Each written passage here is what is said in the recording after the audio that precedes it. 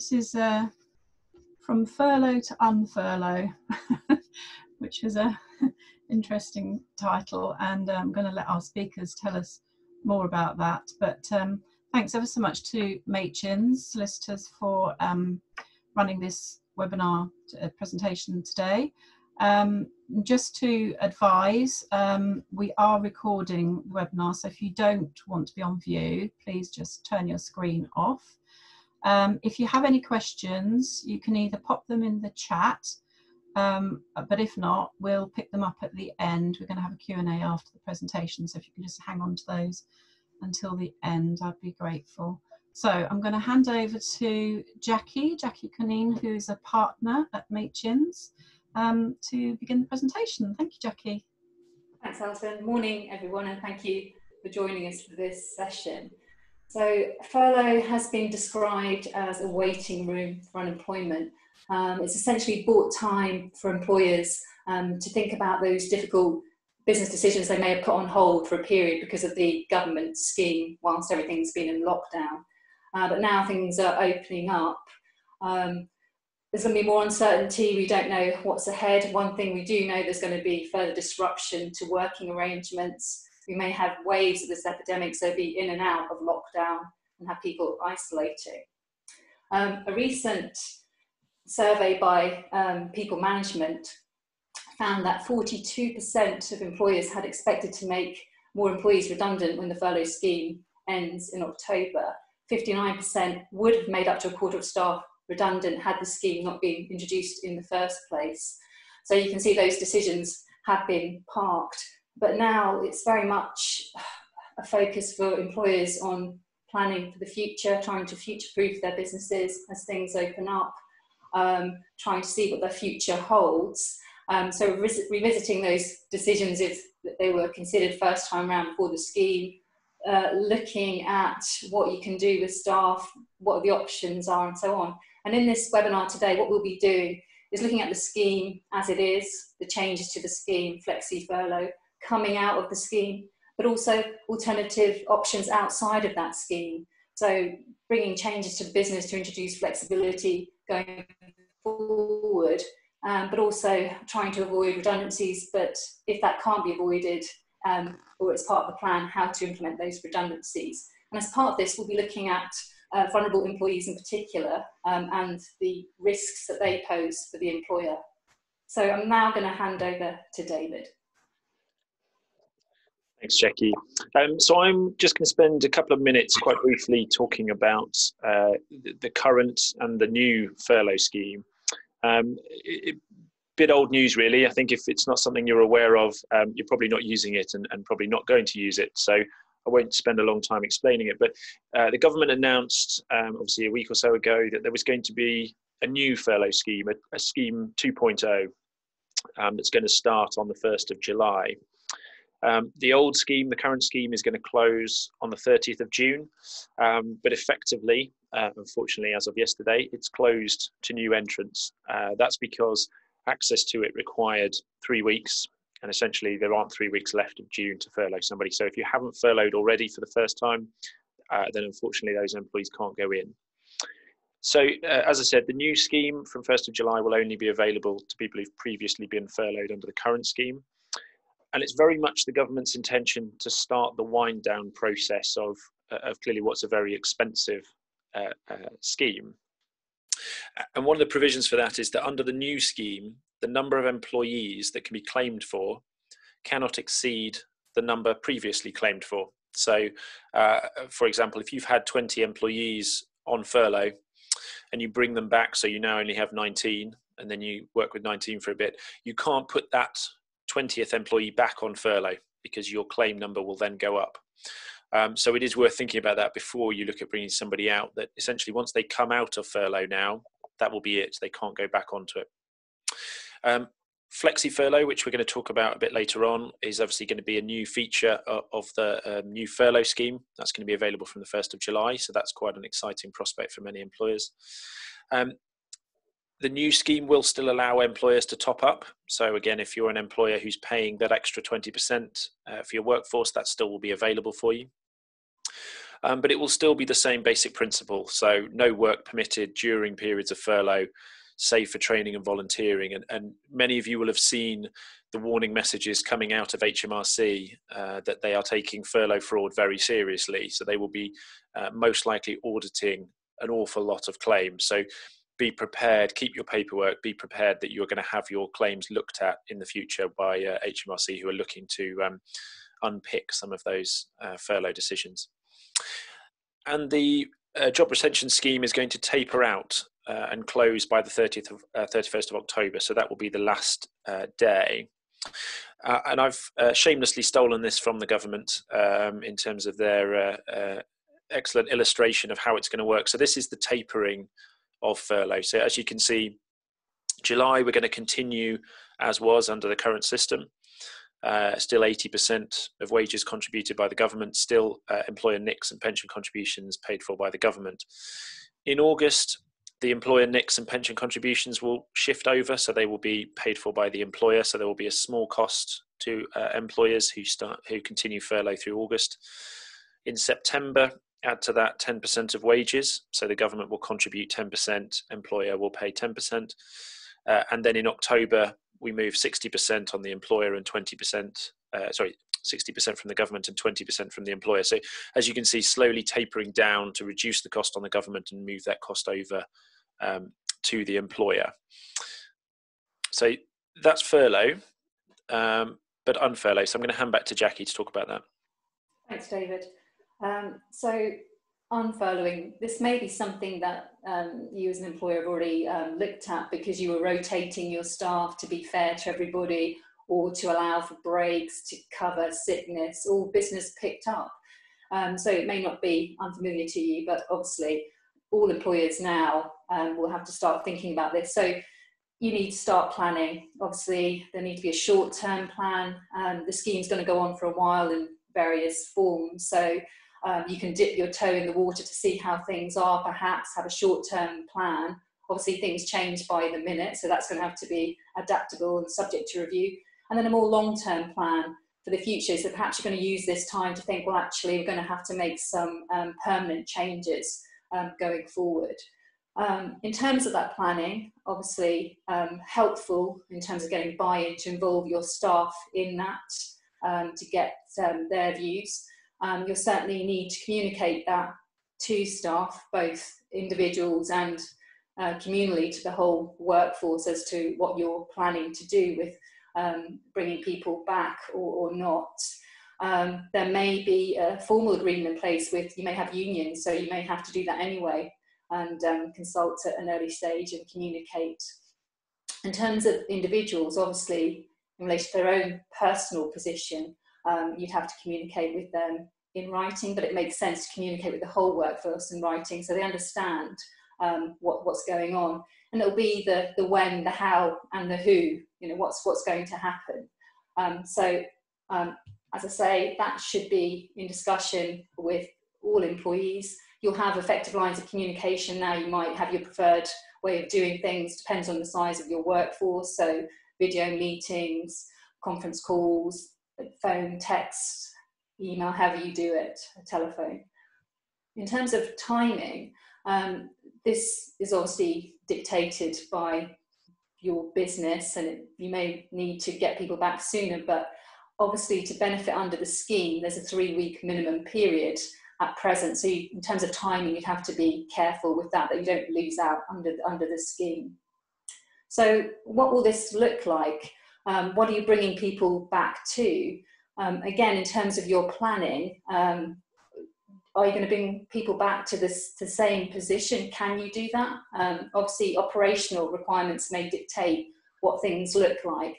So you may be thinking about bringing people back, but to different jobs or different hours, reduced hours. I mean, maybe many changes that you need to make either on a short-term or long-term basis. So you'll need to think that through in terms of how you're going to affect those changes. And we'll come on to that later in the webinar as to how you do change terms and conditions of employment. One of the things you obviously need to consider is the workplace. you talk about bringing people out of the scheme. Are you actually physically bringing them back to the workplace premises, or are you able to bring them back but they work from home? Or is it going to be a mixture, perhaps a skeleton crew in the workplace and some people working at home, or staged, gradually bringing people back to work premises? And obviously this brings us to one of the key factors in terms of unfurloughing people in this current climate, and that's health and safety, which is going to be a real driver here. I'm not going to go into any real detail on this because obviously every business is completely different and has different restrictions in place day to day. So I'm just going to provide an overview.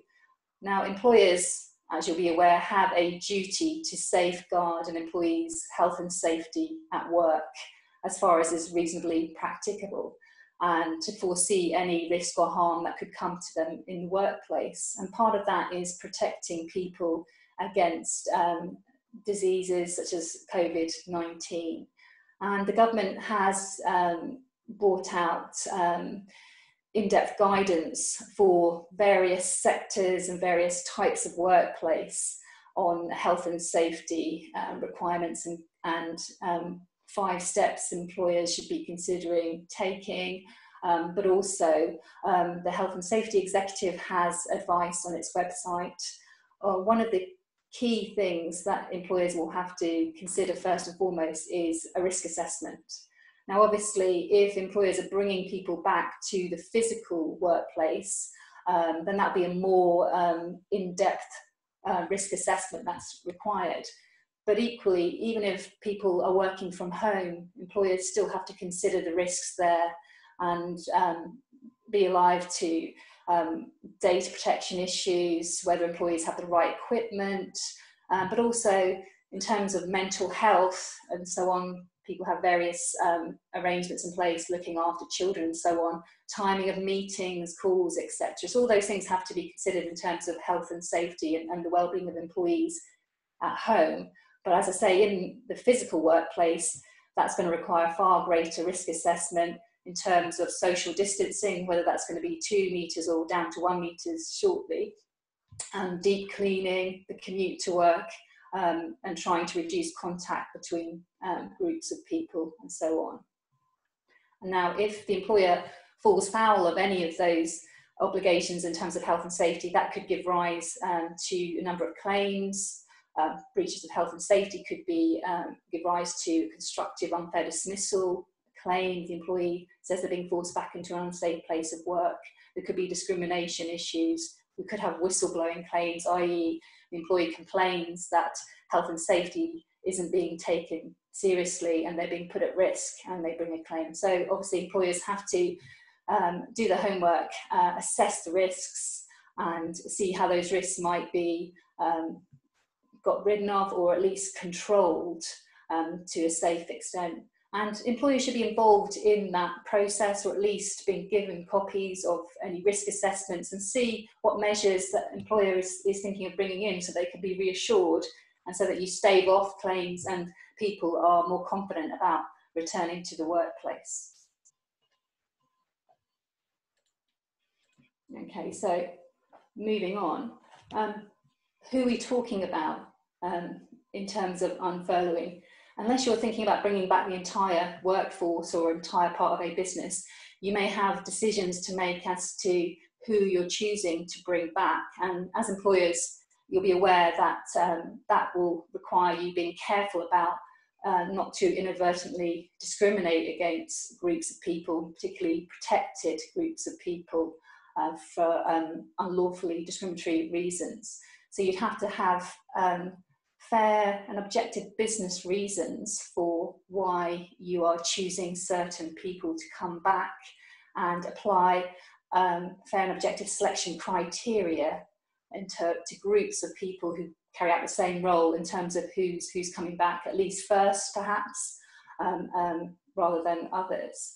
Now, before you get to that stage, one thing you might consider, and you may have considered this in terms of who you furloughed in the first place, and that's looking at how employees feel about this and establishing what their position is, what their preference would be, or even having volunteers offer up to stay on furlough. So that may be something you consider.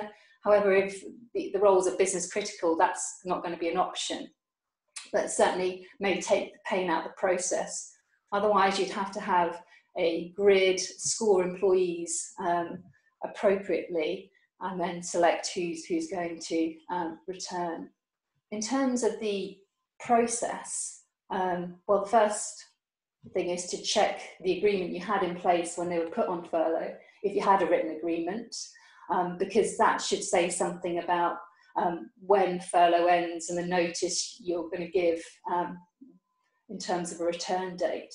I mean, again, that could be dictated by the scheme itself and having that 3-week minimum period. If you don't have any period in the agreement, then it's be reasonable notice. Employees should be ready to come back at short notice, but obviously they've got children, etc., caring obligations, so you need to give them as much notice as possible. And again, if you are changing things up and they're not returning to the same role, then you'd have to carry out a process with those employees in terms of changing their contracts. So you might have to give them greater notice to achieve that. Again, if you're bringing them back to the physical workplace, they'd have to be reassured about the health and safety considerations and receive a copy of a risk assessment, so they were, again, confident about returning to the workplace. Now, what if employees refuse to come back to work? We'll come to vulnerable protected employees in a minute, who would most likely to be those individuals who are fearful about coming back. But you can't make that assumption. You don't know, everybody's impacted differently by this pandemic. And even the most robust may have vulnerabilities or concerns about coming back to work.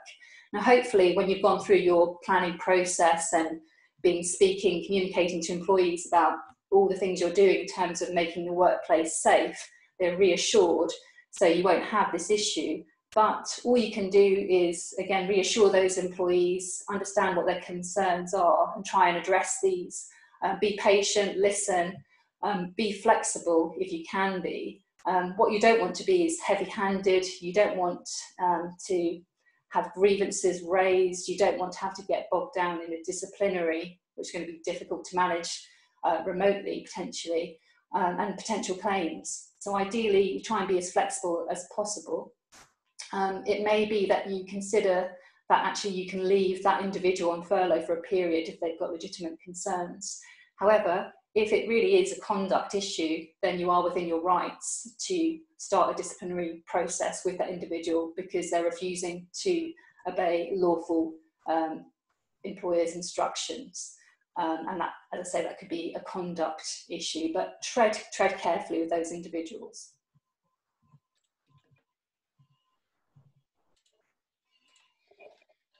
So vulnerable employees, who are they?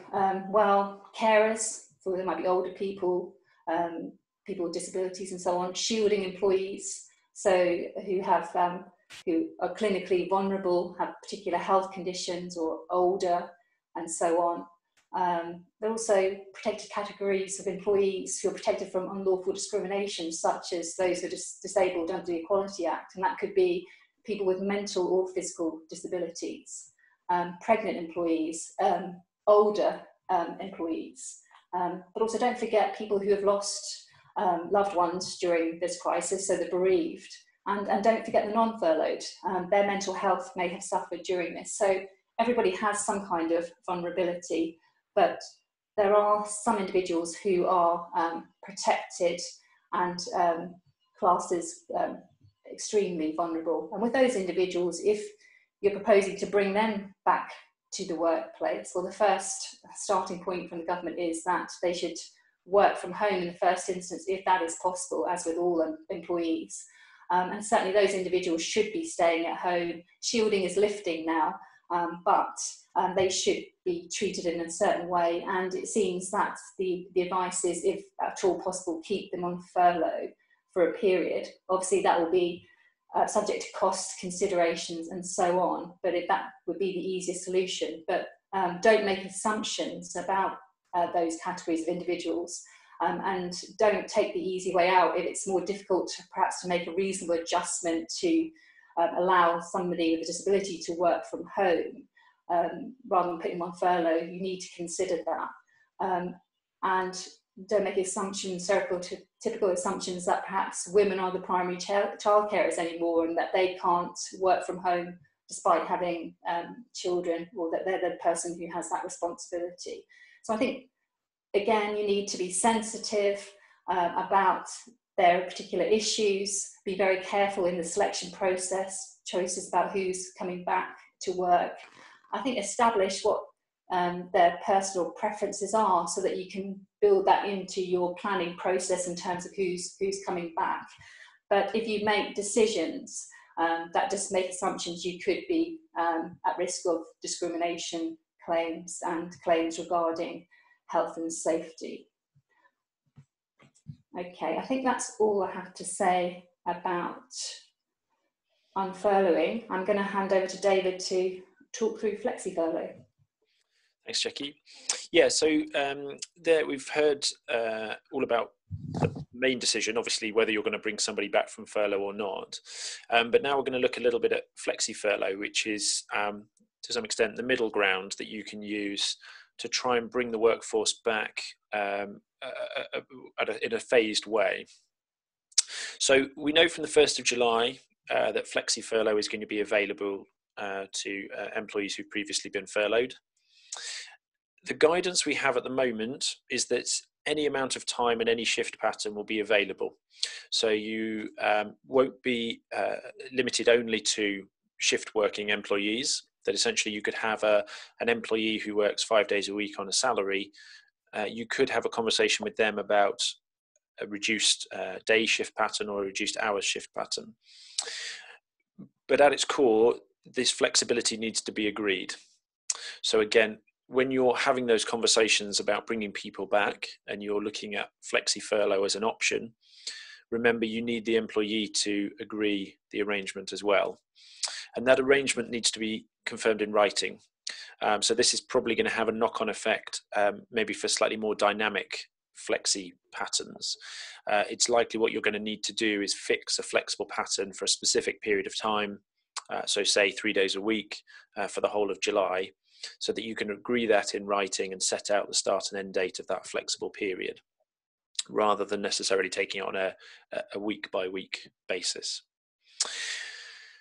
For those hours or days that the individual comes into work, then the employer is going to have to pay them as usual, including paying things like tax, NICs, and also pension contributions. And then the government will cover those normal working hours that the employee is furloughed for.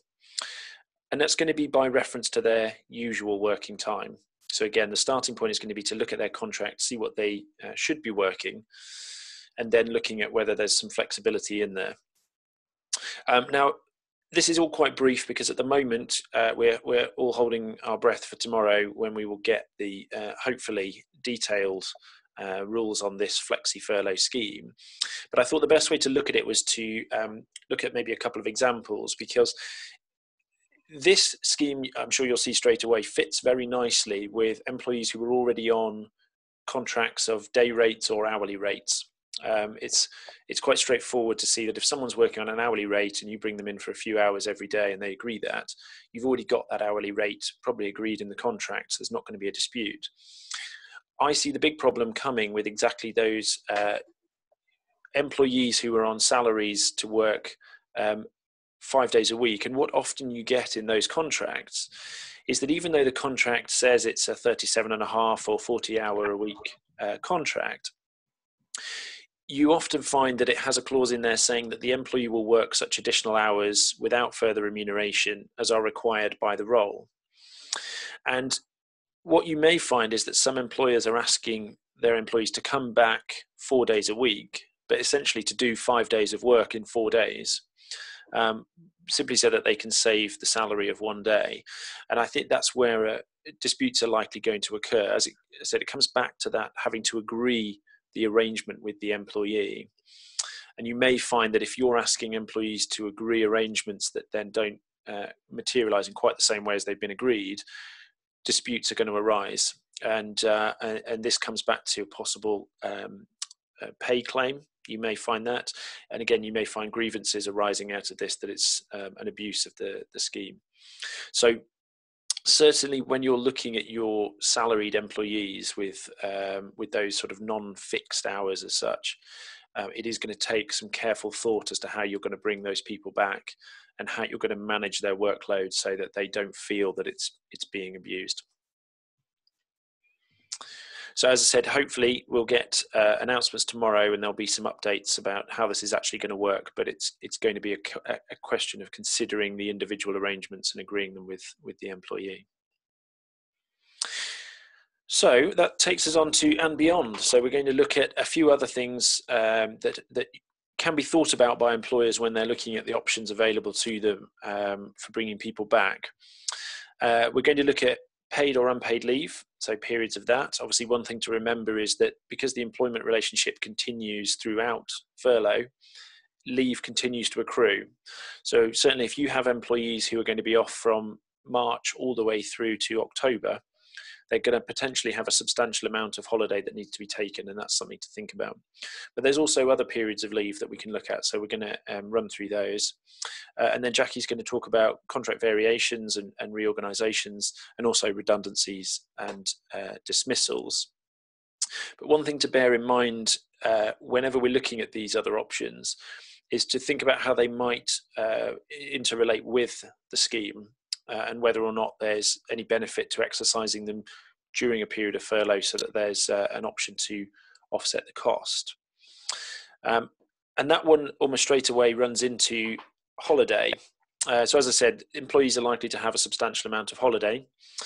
They're probably not going to be that keen to take any of it, given that it's quite difficult to go anywhere or do anything at the moment. But as we're slowly emerging from the lockdown, people may start wanting to take some holiday, take some short breaks, maybe staying in the UK. For employees on furlough, it is possible to take holiday, we know that. And if you allow holiday to be taken, the best advice is you top up that pay to their normal rate of pay, but obviously that's not going to impact on the furlough claim. So again, there's a benefit there to allowing holiday during periods of furlough, because there's an opportunity to offset some of that cost by continuing your claims under the furlough scheme. But one other thing to remember is that, and a lot of employers forget this, is that they actually have a right to instruct employees to take holiday. You have to give the minimum notice, so twice as much as the length of time that they want to take off. But if you need to manage that holiday, then you might think about instructing an employee to take a period of holiday during furlough, or bringing them back from furlough and then instructing them to take holiday as well. So that's another option to manage in terms of bringing people back to the workplace. Statutory leaves, so best example here is a parental leave, so the 18 weeks of parental leave that parents can take in the first 18 years of a child's life. Some employees may wish to exercise that right. They may want to look at taking that parental leave when furlough comes to an end. So that's certainly something that we could look at as an option. Sick leave, again, to continue to consider when possibly in relation to those more vulnerable employees that Jackie was talking about earlier. You may find that furlough comes to an end, but then the employee still reports sick. And we know now that SSP certainly has been extended so that it can be covering, for example, employees who are told to stay at home through the government's test and trace system. So obviously there you're going to have to consider, do you have company sick pay? How would that work? And then SSP for where there is no company sick pay, and what that period's going to look like. So that's another option to look at. You could then have a conversation about a possible sabbatical with your workforce in terms of bringing furlough to an end and asking the employee actually if they'll take a period of unpaid leave. But something you need to think about obviously is how that's going to work, because most employees are not going to agree to it unless there's some sort of guarantee in terms of their return, and it's unlikely you're going to be able to offer a guarantee of a job to come back to. But all these options, again, coming back to what Jackie said in terms of being flexible and understanding the needs of the workforce as well as just the business operations. These options might be available to those employees with childcare responsibilities, where they're vulnerable employees, so certainly where they're looking at other options to keep themselves away from the workplace. And they may also give you an alternative to a redundancy. So when you're looking at redundancies, it may be that these are options that you should consider before you move on to a dismissal. As I said, timing, important in terms of balancing them. So is there any option to offset them against the claims that you can put through the furlough scheme? And also be cautious in terms of creating a claim. Remember that that duty of mutual trust and confidence that runs through the employment relationship in everything you do. Forcing an employee to take some holiday, albeit it's a legal right that you have, you still have to be careful in how you exercise that right and act reasonably. And so there is that potential that you are heavy-handed in how you require employees to take time off, and that could create a breach of trust and confidence, which would then lead to a constructive unfair dismissal claim. And as I said earlier, in terms of sabbatical, what can you agree with the employee in terms of them returning to work? Can you give them a job at the end? So if they take a month off as unpaid leave, is it guaranteed they will return to a job? Or is it that you will have to have a conversation with them again about potential redundancies at the end of that period if things haven't picked up? So again, you're going to need to be quite honest, I would say, with the employees if you want to be able to try and agree a sabbatical, because it will be just that. It needs to be an agreement between both parties. So that's a rattle through of some other things that you can think about, but I'm going to hand back over to Jackie to talk about reorgs. Thanks, David. So all change. Now, employers may be taking this as an opportunity if they can't go back to the way things were, or indeed they think of a better way of doing things going forward, or need to bring in some changes to anticipate what could happen in the future. There were many employers at the start of this who looked at their contracts to see if there was a layoff clause or any flexibility around reduced working, but often those layoff clauses were something quite historic for certain industries, so they didn't have those in there. So even if you're not thinking about changing hours or so on now, you might be wanting to change contracts to build in some options for if there's another wave or you have to go back into lockdown again. So as I say, it could be reactive or responsive to changes that you're proposing to make. And it may be that now's the time to look at this in conjunction with the scheme, so you can hit the ground running when people come out of the scheme, or if you're doing it in stages. So can you vary your employees' contracts? So let's say it could be hours, it could be days of work, it could be the role itself, salary reductions. You might want to retrain, upskill, you might even want to second people, various options, various changes, even to the workplace and so on. How do you go about this? Well, the starting point, the ideal way to introduce any change within employees to get their consent. So you'd want to consult with them, explain the business rationale behind what you're trying to achieve, and get them to buy into this. Now, obviously, the more positive the change or the smaller the change, the easier it will be to get employees' consent. And obviously, the darker the background against which the change is being presented, again, you might get the employees' consent to this. Or if it's a temporary change, again, there might be more scope for agreement there if it's not going to be permanent. And there may be some upside later on. You might be able to offer something when things get good again. So I'd say that's the ideal to get employees' consent. Check the contract of employment. There may be an express contractual right to make changes to employees' terms and conditions in there. It's unusual, and when it's in there, it's often for minor changes. So you'll find you're often advised, not to use that clause because there are risks attached to it, particularly where you're making substantive changes to salary, reducing hours, and so on.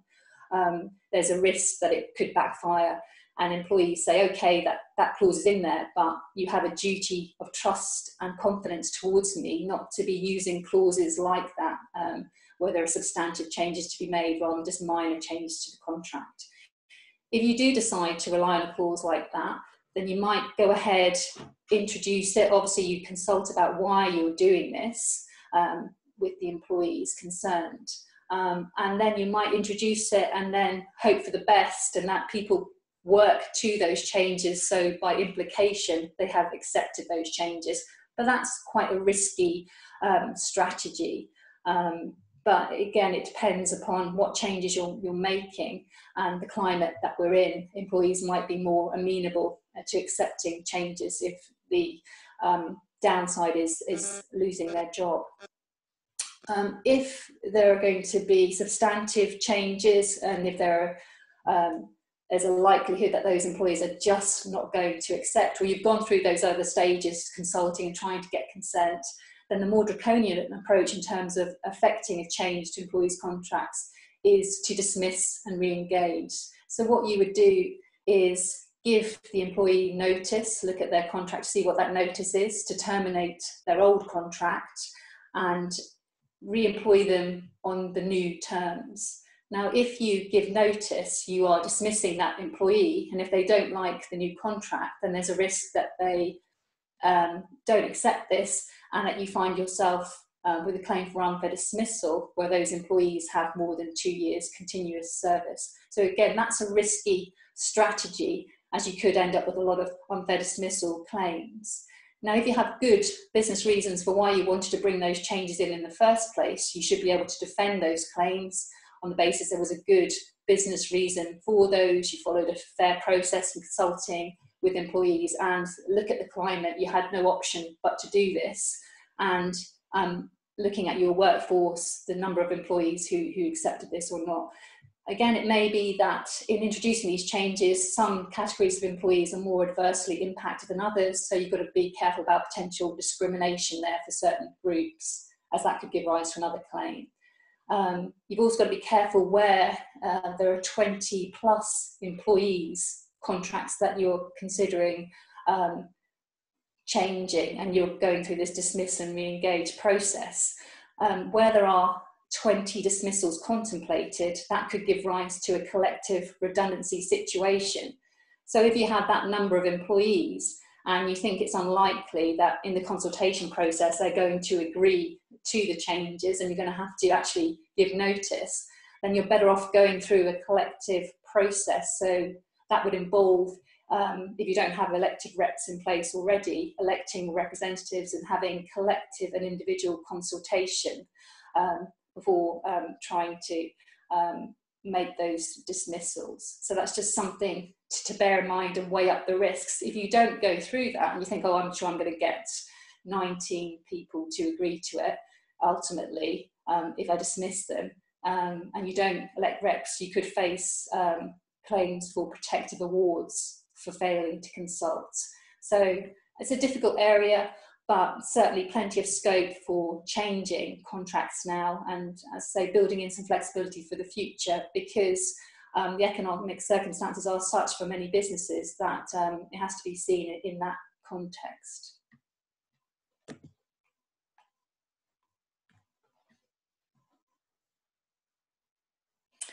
So that leads me on to dismissals and redundancies, rather depressingly. And in my opening slide, talked about the survey from People Management, where a number of employees had been contemplating this, but the scheme staved off those redundancies. So now this is going to come back to the fore, and indeed there are many businesses where that's happening already, perhaps. So in terms of timing, if employers are thinking they may have to do this, when should they do it? Should they do it now during the scheme? Can they do it, or should they wait? So can you make redundancies during the government scheme? Well, yes, the government guidance has confirmed that there's no reason why you can't do that. So you could potentially do that and potentially give notice of termination, have people potentially working or serving out their notice during the scheme. And there's a benefit, obviously, in terms of the costs being covered to a certain extent under the scheme. However, there are pros and cons of this. If you go ahead and make redundancies during the scheme, there is a potential risk that an employee might bring a claim for unfair dismissal on the basis that it was a breach of trust and confidence, as to why you couldn't wait for the scheme to end before embarking on this process, rather than making redundancies before that. So that may be something that employees raise as an argument that the redundancy itself is unfair. There may be negative reputational repercussions. Gordon Ramsay was in the press when he made a number of employees redundant during the scheme. Obviously that all fell upon the taxpayer. So there may be reputational issues there as to why you couldn't wait. But again, it's weighing it up, the cost benefit analysis and risks of that. And it may be that, as we were talking about, and David is explaining, that rights continue to accrue day by day, holiday continues to accrue, so costs are building up. Employees' continuity of service increases, so those who might not have been entitled to a redundancy payment before because they're under 2 years acquire those 2 years. And it may be that employers just can't wait any longer. They're going to have to effect those redundancies sooner rather than later. Now, there are certain practicalities and challenges of going through any redundancy process, but particularly in this climate where that's going to have to be conducted remotely to a certain extent. Particularly where you've got collective redundancy, so where you've got more than 20 potential dismissals being contemplated. That takes you into collective redundancy territory. So as I said previously, in relation to reorganisations, you'd have to elect reps if you don't have them in place and go through a collective consultation process. And there are certain timings around that, certain minimum consultation periods, dependent upon the number of employees that you're proposing to make redundant. So where there's 20 plus, you're proposing to make redundant within the 90-day period and establishment, that's 30 days. Where there's 100 plus, that's 45 days consultation before you can affect any redundancies. So that all has to be considered. Communication systems, obviously you've had to deal with those, but that's going to be quite difficult trying to arrange for employees to have communication with their reps and so on. So it's going to be a much more difficult process and have greater challenges. And the fairness of that redundancy will be scrutinised by a tribunal, because it's likely that employees may well bring claims because of the climate and because of the difficulties in obtaining new employment. They may just consider that they will challenge any dismissal through the tribunals. So those decisions could be scrutinised in terms of the fairness of any process. And it's not just collective consultation, obviously there's got to be individual consultation alongside that. That may be easier in terms of consulting with an individual regarding a redundancy. If you are reducing down a role where there's a group of employees carrying out the same roles, then you're going to have to get into selection, as we talked about, selection decisions and criteria for bringing people out of furlough, where they all do the same role. Again, you're going to have to look at that and look at your criteria, look at your business rationale, make sure that that's not discriminatory in any way. Now, obviously, decisions have been made to place people on furlough, but there may have been different reasons why they were placed on furlough, which may not carry across to selecting for redundancy. And I think you've got to be careful if you took the decision to place people on furlough who had childcare responsibilities or who were disabled or who were older, that you don't use that as your criteria in terms of selecting for redundancy. So you have to consider your pools and the selection criteria, be careful about discrimination. Alternatives, you're really going to have to get creative, try and avoid redundancies in the first place. Obviously, perhaps the leave options that David was talking about, perhaps change to the contract. That could be something you try and discuss before you get into redundancies. Upskilling, retraining, demotions. There may be employees who would be happier to take a lower role and still have a job rather than be made redundant. So lots of considerations there to try and avoid redundancies in the first place.